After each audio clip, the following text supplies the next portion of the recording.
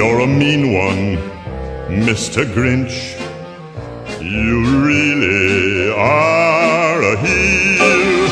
You're as cuddly as a cactus, you're as charming as an eel, Mr. Grinch. You're a bad banana with a greasy black peel.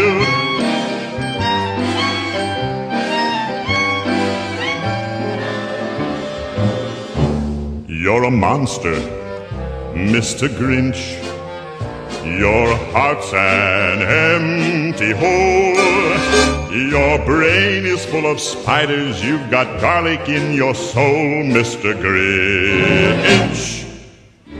I wouldn't touch you with a 39.5-foot pole. You're a vile one, Mr. Grinch. You have termites in your smile. You have all the tender sweetness of a seasick crocodile, Mr. Grinch. Given the choice between the two of you, I'd take the seasick crocodile. You're a foul one, Mr. Grinch. You're a nasty, wasty skunk. Your heart is full of unwashed socks. Your soul is full of gunk, Mr. Grinch. The three words that best describe you are as follows, and I quote: stink, stank, stunk. You're a rotter, Mr. Grinch. You're the king of sinful sots. Your heart's a dead tomato splotched with moldy purple spots, Mr. Grinch.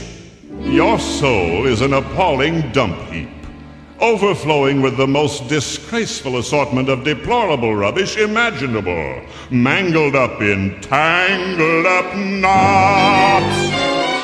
You nauseate me, Mr. Grinch, with a nauseous super nos.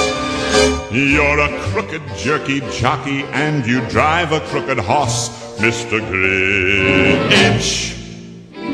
You're a three-decker sauerkraut and toadstool sandwich with arsenic sauce.